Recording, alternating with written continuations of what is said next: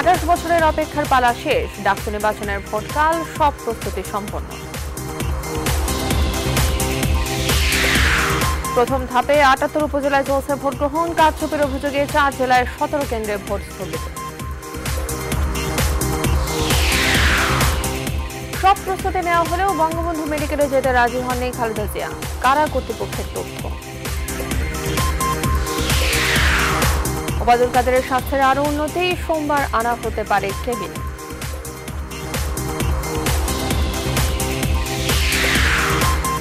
স্থল অভিযানের আশঙ্কা উড়িয়ে দিতেই ভারতের বিমান হামলা, দাবি মোদির। পাকিস্তানের পরমাণু সক্ষমতার দাবি ভুয়া, মন্তব্য জেটলির।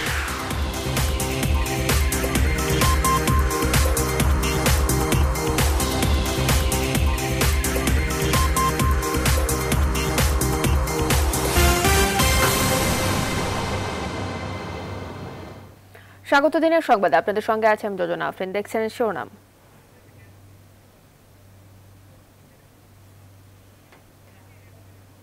এবার শুরুতেই ডাকসু নির্বাচনের খবর।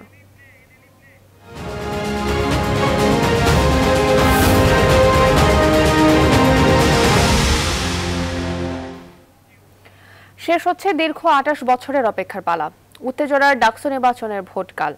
সুষ্ঠু নির্বাচন করতে সব ধরনের প্রস্তুতি নিচ্ছে ঢাকা বিশ্ববিদ্যালয় কর্তৃপক্ষ। শেষ সময় প্রচারণায় ছাত্রলীগ, ছাত্রদল সহ অন্য সব সংগঠন এখন ব্যস্ত সময় পার করছে। নির্বাচনের সার্বিক আয়োজন নিয়ে বিশ্ববিদ্যালয় প্রশাসনের বিরুদ্ধে বিভিন্ন সংগঠনের নানা অভিযোগ থাকলেও নির্বাচনমুখী এখন পুরো ক্যাম্পাস। নির্বাচন ঘিরে সার্বিক নিরাপত্তা পরিকল্পনা নিয়েছে ঢাকা মহানগর পুলিশও। আজ সন্ধ্যার পর থেকে ক্যাম্পাসে বহিরাগতদের প্রবেশে নিষেধাজ্ঞা দেওয়া হয়েছে।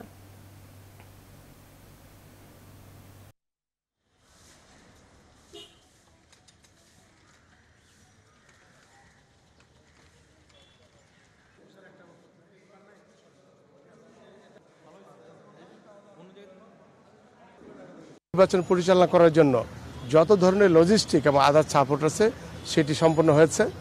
দ্বিতীয় হলো যে নিরাপত্তা শৃঙ্খলা এবং আনন্দ ঘন পরিবেশে নির্বাচন করার জন্য এই ক্যাম্পাসে যে ধরনের নিরাপত্তা ব্যবস্থা নেওয়ার জন্য সেটি নেওয়া হয়েছে। এই শিক্ষকরা আমরা নিজেরাই সবসময় ডাকসু নির্বাচনে অতীত যেভাবে হয়ে আসছে এখনো কিন্তু একইভাবে ডাকসু নির্বাচন হবে, আর এর মধ্যে কোনো ব্যত্যয় ঘটবে না। আর যে সমস্ত ভোটার 8টা থেকে 2টার মধ্যে হল প্রিমিজের ভিতরে চলে আসবে, যদি আমাদের সেক্ষেত্রে যদি রাতের 8টাও বাজে বা 10টাও বাজে, আমরা কিন্তু সবাই ভোট নেব, এটা আমরা প্রত্যাশা করছি। দর্শক, ডাকসু নির্বাচনের সবশেষ খবরাখবর জানতে ঢাকা বিশ্ববিদ্যালয় ক্যাম্পাস থেকে আমাদের সঙ্গে যুক্ত হবেন সহকর্মী হাসান পারভেজ ও রামিম হাসান। শুরুতে যাচ্ছি হাসান পারভেজের কাছে। হাসান পারভেজ, আপনার কাছে জানতে চাই যে নির্বাচনকে ঘিরে শেষ মুহূর্তের প্রস্তুতি কেমন দেখছেন?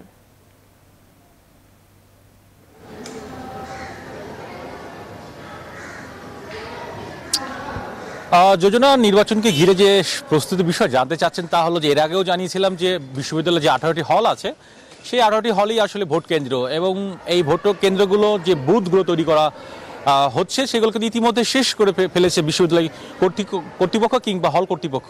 এখন যে বিষয়টি আছে তা হলো যে আমরা অপেক্ষা করছি ঠিক সিনেট ভবনের সামনে যেখানে চিফ রিটার্নিং কর্মকর্তার কার্যালয়, সেখান থেকে আসলে ঠিক 3টার পরপরই ব্যালট বক্স এবং যে পেপারগুলো আছে কিংবা নির্বাচনী যে সামগ্রী আছে সেগুলো পাঠিয়ে দেওয়া হবে হলগুলোতে।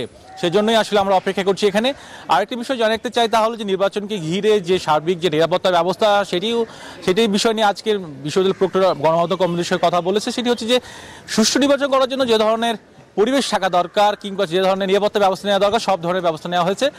এখন পর্যন্ত যেটি বিষয়টি হচ্ছে তা হলো যে বিশ্ববিদ্যালয় কর্তৃপক্ষ প্রস্তুত, বিশ্ববিদ্যালয় ভোটার প্রার্থীরাও প্রস্তুত। এখন অপেক্ষা শুধু হচ্ছে আগামীকালের জন্য, এবং এই ভোটকে কেন্দ্র করে প্রায় 43,000 ভোট দিবে ভোটাররা, এবং এই ভোটকে কেন্দ্র করে শিক্ষার্থীরা সহ ভোটার প্রার্থী সকলেই আসলে অধীর আগ্রহে অপেক্ষা করছে। সব মিলিয়ে যোজনা যে বিষয়টি বলা যেতে পারে তা হলো যে এই নির্বাচনের আসলে অনেকদিন পর নির্বাচন হচ্ছে, এই নির্বাচন ঘিরে কিন্তু সবার একটা আগ্রহের বিষয় হয়ে দাঁড়িয়েছে। সব মিলে যেটি বলা যেতে পারে যোজনা তা হলো যে এই নির্বাচনটি আর মতো অপেক্ষা করছে অল্প সময়, এবং এই নির্বাচনকে নিয়ে বিশ্ববিদ্যালয় কর্তৃপক্ষ যে ধরনের প্রস্তুতি নেওয়া দরকার সেই ধরনের প্রস্তুতি প্রায় শেষ করে ফেলছে যোজনা। হাসান পারভেজ, ধন্যবাদ আপনাকে। দর্শক, এবার আমাদের সঙ্গে যুক্ত হবেন সহকর্মী রামিম হাসান। রামিম, আপনার কাছে জানতে চাই যে এই আগামীকালকের এই নির্বাচনকে ঘিরে সার্বিকভাবে ক্যাম্পাসের পরিস্থিতি কেমন দেখছেন, আর আরেকটি বিষয় যে সাধারণ শিক্ষার্থীরা যারা রয়েছেন এই নির্বাচনকে ঘিরে কি বলছেন তারা? পরিবেশ খুবই সুষ্ঠু এবং সুন্দর বলতে হবে, এবং এই নির্বাচন নিয়ে যে নানা সময় নানা রকম আশঙ্কার কথা বলা হতো, সেই ধরনের কোনো আশঙ্কা ছাড়াই এই নির্বাচন আগামীকাল অনুষ্ঠিত হতে যাচ্ছে। আর অল্প কিছু সময় বাকি, আগামীকাল সকাল 8টা থেকে হবে ভোট গ্রহণ। সাধারণ শিক্ষার্থীদের মধ্যে স্বভাবত এই নির্বাচন নিয়ে আলাপ আলোচনা। আমরা একটু সাধারণ শিক্ষার্থীদের সাথে কথা বলবো এই নির্বাচন নিয়ে, তাদের কাছে জানতে চাইবো। আপনাদের সাথে একটু কথা বলতে চাই আমি শুরুতে আপনার কাছে একটু জানতে চাই যে নির্বাচন কালকে অনুষ্ঠিত হবে, শেষ মুহূর্তে পরিবেশ পরিস্থিতি দেখে কেমন মনে হচ্ছে? এখন তো আপাতত সব ঠিকই আছে, কিন্তু হচ্ছে যে প্রচারণা যেহেতু এখন চলতেছে না, এতদিন হচ্ছে ক্যাম্পাসটা অনেক আর কি একটা উৎফুল্ল অবস্থা ছিল, এখন অতটা না, বাট হচ্ছে এতদিনের মধ্যে আইন শৃঙ্খলা পরিস্থিতি বা এই ধরনের কোনো অপ্রীতিকর পরিস্থিতি আমরা লক্ষ্য করিনি, আপনারাও সেই বিষয়টি একমত হয়েছেন। আচ্ছা, আপনার কাছে জানতে চাই, কালকে ভোট অনুষ্ঠিত হবে, আপনারা এই নির্বাচনের আগের ক্যাম্পাস দেখেছেন, পরবর্তীতে কেমন ক্যাম্পাস দেখতে চান? পরবর্তীতে হচ্ছে আমরা ক্যাম্পাসের মধ্যে দেখতে চাই যে প্রতিশ্রুতিগুলো দেওয়া হয়েছে আমাদেরকে, যেমন হচ্ছে আমরা হলে কিছু পরিবর্তন দেখতে চাই। স্পেশালি হলে অনেক ধরনের বিভিন্ন প্রবলেম, যে অনেক সময় আমরা ফার্স্ট ইয়ার ওঠার পর সেকেন্ড ইয়ারে উঠে আমরা সিট পাচ্ছি না, তো সমস্যা সমাধান দরকার। আপু, আপনার কাছে একটু জানতে চাবো যে নির্বাচনকে ঘিরে আগে কি কোনো আশঙ্কা ছিল কিনা, এবং এই ভোটকে কেন্দ্র করে কেমন পরিস্থিতি দেখলেন? আমি নির্বাচনে অপ্রীতিকর কোনো অবস্থা এ পর্যন্ত দেখিনি, আর আশা একটাই, কালকে যে নির্বাচনটা হবে এটা সুষ্ঠু হোক, আর আমাদের মনমতো প্রার্থী আমরা যেন পাই, আমাদের ঢাকা ভার্সিটি আরো সুন্দর হোক। অসংখ্য ধন্যবাদ। আপনার কাছে ছোট করে জানতে চাবো যে আর কি করলে ভালো হতো, খুবই সংক্ষেপে। আর কি করলে ভালো, তো আমরা যেমন দেখছি যে প্রতিটা নির্বাচনের প্রচারণা একবার সহাবস্থান ছিল, যেটা অ্যাকচুয়ালি আমরা জাতীয় নির্বাচন বা এটা দেখতে পাইনি। যেটা আমরা বলবো যে ঢাকা ভার্সিটি হলো রাজনীতির আতুরঘর, সেটা ঢাকা ভার্সিটি খুবই ভালো মতো তার নামের সাথে যোগ্যতা রাখছে, সেটা বিশেষ করে আপনাদেরকে অসংখ্য ধন্যবাদ। আমরা এখানকার শিক্ষার্থীদের সঙ্গে কথা বললাম, তাদের কাছে প্রত্যাশা জানলাম, এবং তারা যেটি চান যে যেই রাজনৈতিক সহাবস্থান ক্যাম্পাসের ছাত্র সংগঠনগুলোর মধ্যে তারা লক্ষ্য করেছেন, সেটির অব্যাহত থাকবে নির্বাচনের পরে, এবং স্বাধীনভাবে তারা মত প্রকাশের সুযোগ পাবে। ডাকসু যারাই নেতৃত্বে আসবেন তারা সেগুলো নিয়ে কথা বলবেন।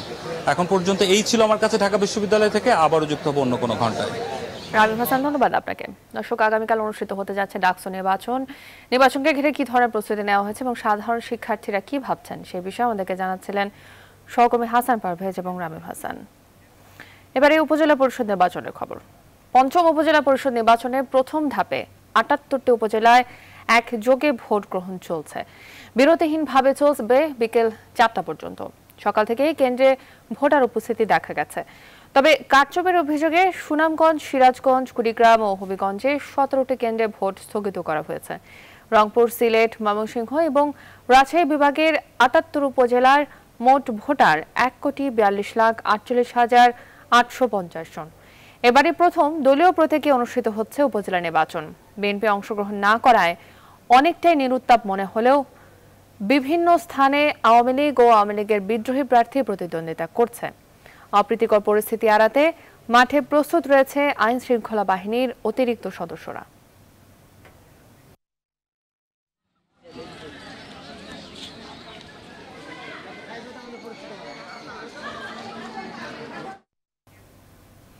উপজেলা নির্বাচনের সবশেষ খবর জানাতে রাজশাহী থেকে যুক্ত হচ্ছেন আমাদের সহকর্মী কাজী শাহেদ। রাজশাহীর ৮ উপজেলায় ভোট গ্রহণের সবশেষ কি খবর আছে আপনার কাছে? কোনো ধরনের অপ্রীতিকর অবস্থার তথ্য পেয়েছেন কি?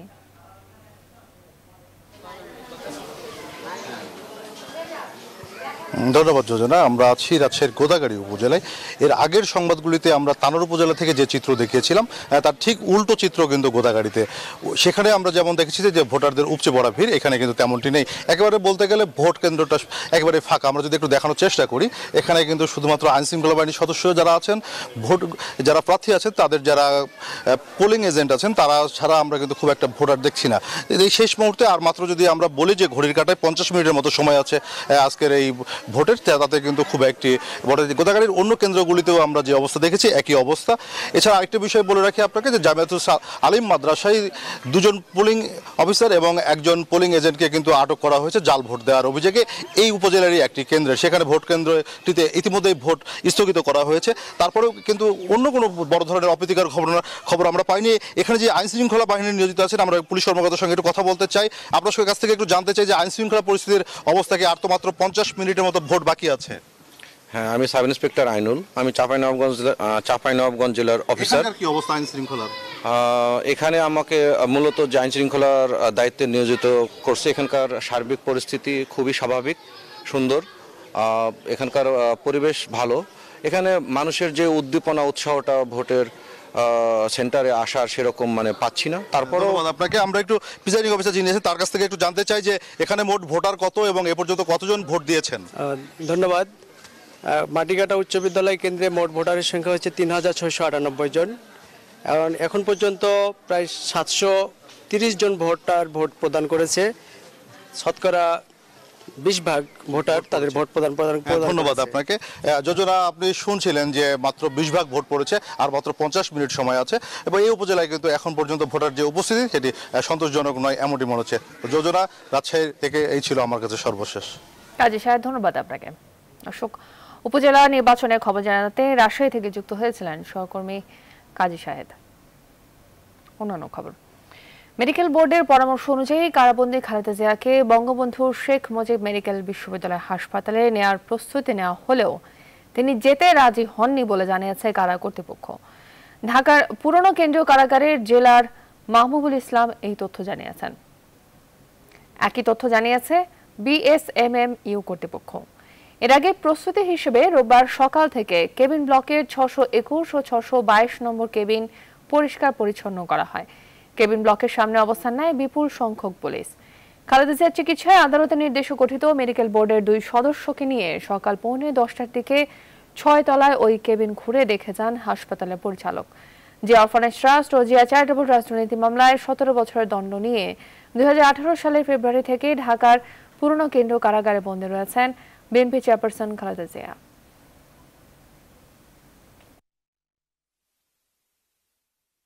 মেডিকেল বোর্ডও প্রস্তুত ছিলেন, আমরাও প্রস্তুত ছিলাম। কেবিন প্রস্তুত ছিল ওনার জন্য, উনি এই ব্লকেই আসতেন এবং উনি আসতে আমরা চিকিৎসা সংক্রান্ত প্রয়োজনীয় ব্যবস্থা গ্রহণ করতাম যথাযথভাবে। বিএনপি চেয়ারপারসন খালেদা জিয়া গুরুতর অসুস্থ, কারাগারে তিনি সোজা হয়ে বসতে পারছেন না, এমন দাবি করেছেন দলটির মহাসচিব মির্জা ফখরুল ইসলাম আলমগীর। সকালে রাজধানীর ডিআরইউতে এক অনুষ্ঠানে তিনি এসব কথা বলেন। ফখরুল বলেন, দেশ সংকটময় মুহূর্ত পার করছে। এই সংকট শুধু বিএনপির নয়, পুরো জাতির। তিনি আরো বলেন, আওয়ামী লীগের রাজনীতি দেশের সব অর্জন লণ্ডভণ্ড করে দিয়েছে, ধ্বংস করে দিয়েছে নির্বাচনী ব্যবস্থাকে, যার নেতিবাচক প্রভাব পড়ছে সাম্প্রতিক নির্বাচনগুলোতে। খালেদা জিয়া কারাগারে অত্যন্ত অসুস্থ। তিনি এত অসুস্থ যে তিনি এখন সোজা হয়ে বসতে পারেন না। তাকে আলাদা সাহায্যকারী দরকার হয়, যারা তাকে বিছানা থেকে তুলতে হয়। একটা সলিটারি নির্জন একটা কারাগারে তাকে রাখা হয়েছে, যেটা মানব অধিকারের সুস্পষ্ট। আওয়ামী লীগের সাধারণ সম্পাদক এবং সড়ক পরিবহন সেতুমন্ত্রী ওবায়দুল কাদেরের স্বাস্থ্যের ক্রমেই উন্নতি হচ্ছে। চিকিৎসক ও পরিবারের সদস্যদের সঙ্গে স্বাভাবিক কথা বলছেন তিনি। সোমবার তাকে আইসিইউ থেকে কেবিনে স্থানান্তর করা হতে পারে। আজ সকালে এই তথ্য জানান ওবায়দুল কাদেরের চিকিৎসা সমন্বয়ক, বঙ্গবন্ধু শেখ মুজিব মেডিকেল বিশ্ববিদ্যালয়ের পরিচালক এবং নিউরোলজিস্ট প্রফেসর ডাক্তার আবু নাসার রিজভী। সিঙ্গাপুরের মাউন্ট এলিজাবেথ হাসপাতালে বর্তমানে ওবায়দুল কাদের চিকিৎসাধীন আছেন। এর আগে cardiothoracic surgeon doctor Sebastian Kumar স্বামী চিকিৎসার সর্বশেষ অগ্রগতি পরিবারের সদস্যদের জানান। এ সময় সেখানে উপস্থিত ছিলেন তার স্ত্রী ইসরাতুন্নেসা কাদের, ছোট ভাই আব্দুল কাদের মির্জা, সিঙ্গাপুরে নিযুক্ত বাংলাদেশের হাই কমিশনার মোস্তাফিজুর রহমান সহ আরো অনেকে।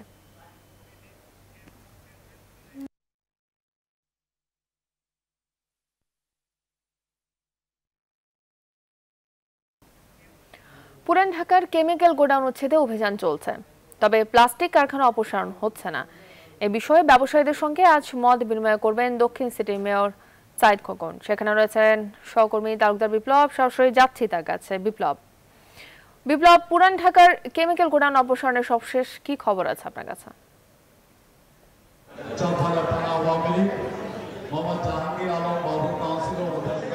হ্যাঁ, যোজনা আপনি জানেন যে চকবাজারে অগ্নিকাণ্ডের ঘটনার পর কিন্তু পুরান ঢাকা থেকে আবাসিক এলাকা থেকে যেই কেমিক্যাল কারখানা উচ্ছেদের যে অভিযান পরিচালনা করছেন ঢাকা দক্ষিণ সিটি কর্পোরেশনের যে টাস্ক ফোর্স গঠন করা হয়েছে সেই টাস্ক ফোর্সের সদস্যরা, এবং এরপরে কিন্তু ব্যবসায়ীরা কিন্তু দাবি করে আসছে যে প্লাস্টিকের যে দানা, সেই দানাগুলো আসলে দাহ্য পদার্থ না, এটা নিয়ে কিন্তু তারা কিন্তু বুয়েটের একটি পরীক্ষা নিরীক্ষা করিয়েছে। সেগুলো পাশাপাশি কিন্তু এগুলো কিন্তু তারা যেই আপনার অন্যান্য যেই ফায়ার সার্ভিস রয়েছে তাদেরও কিন্তু পরীক্ষা নিরীক্ষা করিয়ে সেখান থেকে তারা প্রমাণপত্র নিয়েছে যেগুলো দাহ পদার্থ নয়। এবং এই মুহূর্তে কিন্তু চকবাজারে মেয়র সাইদ খোকন রয়েছেন, হয়তোবা এই সব তিনি ব্যবসায়ীদের সাথে আলোচনা করছেন, হয়তোবা এই সভা থেকে একটি ঘোষণা আসতে পারে যে এই পুরান ঢাকার যেই চকবাজার এলাকায় যারা প্লাস্টিকের যে ব্যবসা করছে, প্লাস্টিকের দানা যে ব্যবসাগুলি করছেন তাদের ক্ষেত্রে হয়তোবা একটু অভিযান শিথিল হতে পারে, এবং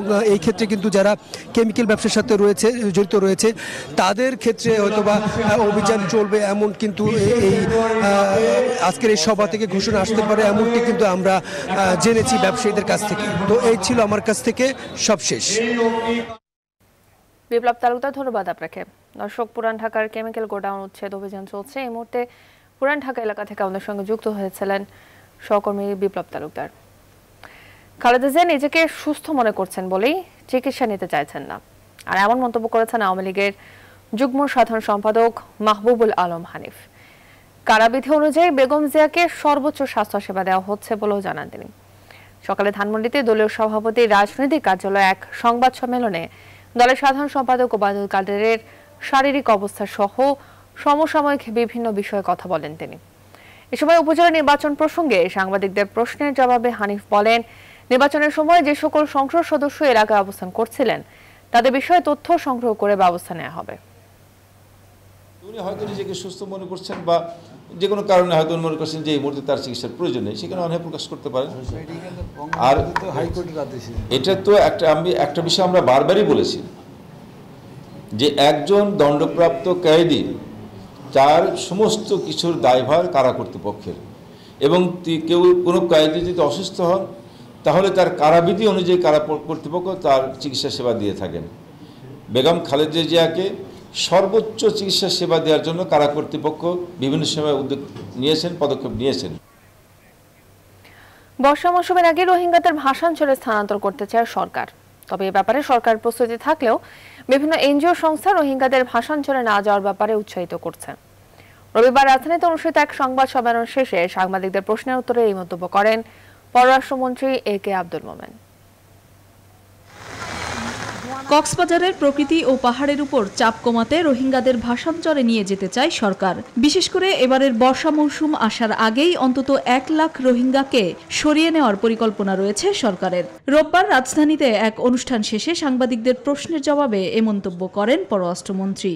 আমাদের বিশ্বাস এই বৃষ্টির আগে যদি আমরা ওদের কিছু ফেরত ওখানে পাঠাতে পারি তারা সুখে থাকবে। ওখানে শুধু থাকা না, ঘরবাড়িগুলো খুব সুন্দর, তারা যাতে কৃষি ফলাতে পারে, তারা যাতে গরু ছাগল ফলাতে পারে, কিছু কাজ করতে পারে, তারও ব্যবস্থার চেষ্টা করছে সরকার।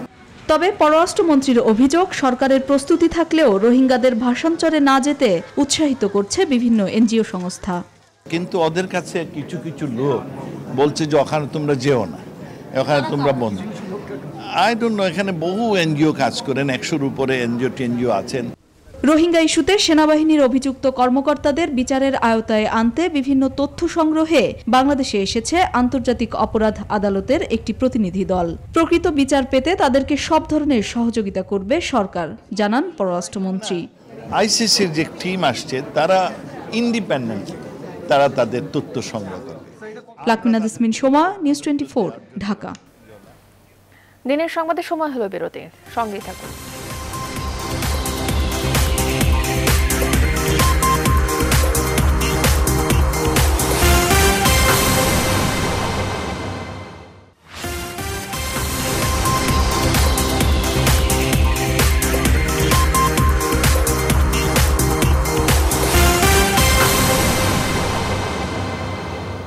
আবার স্বাগত দিনের সংবাদে। এবারে বন্দরনগরী চট্টগ্রামের জীবনযাপন।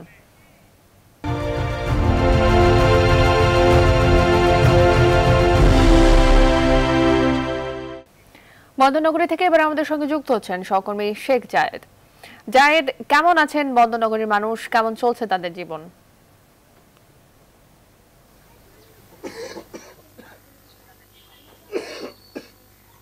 ধন্যবাদ যোজনা। আমি চট্টগ্রামের চশমা হিলের একটি বাড়িতে আছি। এখানে ছাদের উপরে খামার করা হচ্ছে, অনেক নানা ধরনের অসঙ্গতি তো আমরা দেখাচ্ছি, কিন্তু একটি সুন্দর উদ্যোগ সেটিও একটু দেখাতে চাই। দেখবেন যে এখানে টার্কি খামার করা হয়েছে, আর ছাদের উপরে আমিষের চাহিদা পূরণে একটি ভালো অবদান রাখছে, কিন্তু ছাগলের খামার করা হয়েছে। একটু যদি দেখাতে চাই, একটু ভিতরে যে আমি দেখাবো, যে সময় যেহেতু সংক্ষিপ্ত, কম সময়ের মধ্যে যতটুকু দেখানো যায়। এখানে 48টি ছাগল উনি রেখেছেন এবং 100টির মতো ছাগল এর মধ্যে তিনি বিক্রি করেছেন এবং 5 লক্ষ টাকার মতো ওনার আয় হয়েছে, যেমনটি বলছেন। এবং উনি প্রবাসী, একজন প্রবাসে ছিলেন এবং দেশে এসে ওনার এই ছোট্ট করে উনি এই উদ্যোগটি নিয়েছেন। আমি কিছুক্ষণ আগে প্রাণী সম্পদ কর্মকর্তার সঙ্গে কথা বলেছি। উনি বলেছেন চট্টগ্রাম শহরে অনেকেই যুবকরা এই ধরনের উদ্যোগ নিচ্ছেন, নিয়ে তারা লাভবান হচ্ছেন। এই উদ্যোগটি একটু দেখানোর জন্যই মূলত চেষ্টা করছি। আমি একটু কথা বলবো সংক্ষেপে জনাব কামরুল ইসলাম বাবের সঙ্গে। আপনি এই উদ্যোগটি নিয়েছেন আসলে কি চিন্তা থেকে এ ধরনের? আমি চিন্তা করছি বেকার না থাকে এখানে ছাগলের খামারটা করি।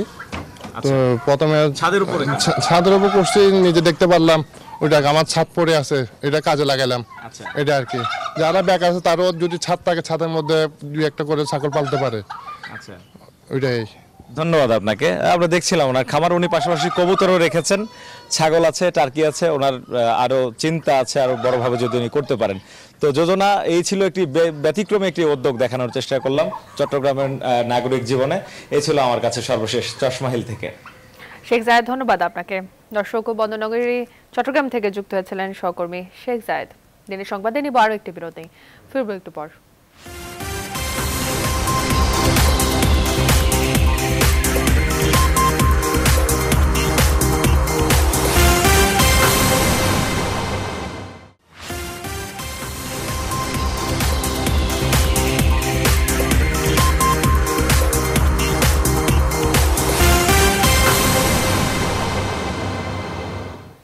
আবারও স্বাগত দিনের সংবাদে। এবার আন্তর্জাতিক প্রসঙ্গ।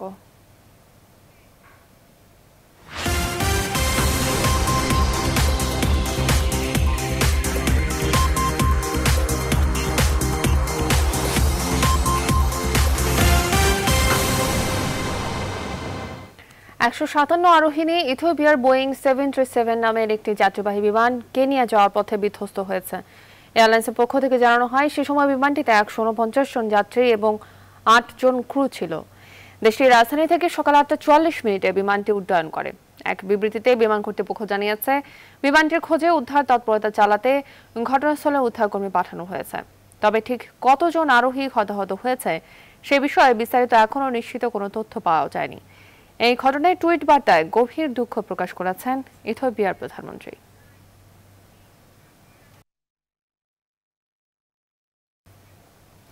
পুলওয়ামা হামলার জবাবে দিল্লি স্থল অভিযান চালাবে বলে ভেবে রেখেছিল ইসলামাবাদ, এমন দাবি ভারতের প্রধানমন্ত্রী নরেন্দ্র মোদীর। দিল্লি তাদের সেই হিসেব নিকেশ পাল্টে দিয়ে বালাকোটে বিমান হামলার মধ্য দিয়ে জবাব দিয়েছে বলেও জানান তিনি। এদিকে বালাকোটে বিমান হামলার মধ্য দিয়ে পাকিস্তানের পরমাণু সক্ষমতার দাবি ভুয়া বলে প্রমাণিত হয়েছে বলে মন্তব্য করেছেন ভারতের অর্থমন্ত্রী অরুণ জেটলি। দিল্লি ও ইসলামাবাদে দুই দেশের কূটনীতিকরা নিজ নিজ দায়িত্ব ফেরার ঘটনায় দুদেশের উত্তেজনা কিছুটা হলেও কমে আসার ইঙ্গিত দিচ্ছে বলে জানিয়েছে গণমাধ্যম। আলো জানাচ্ছেন চন্দ্রানী চন্দ্রা। শনিবার উত্তরপ্রদেশের গ্রেটার নয়ডা নলেজ পার্কের ইনস্টিটিউট অফ আর্কিওলজিক্যাল ক্যাম্পাসে এক নির্বাচনী সমাবেশে যোগ দেন মোদি। সেখানেও আসে বালাকোটের জয়শ্রীর ঘাঁটিতে বিমান হামলার প্রসঙ্গ। দাবি করেন, পাকিস্তান স্থল হামলা ঠেকানোর সব ধরনের প্রস্তুতি নিয়ে রাখলেও ভারত বিমান হামলার মধ্য দিয়ে সঠিক জবাব দিয়েছে।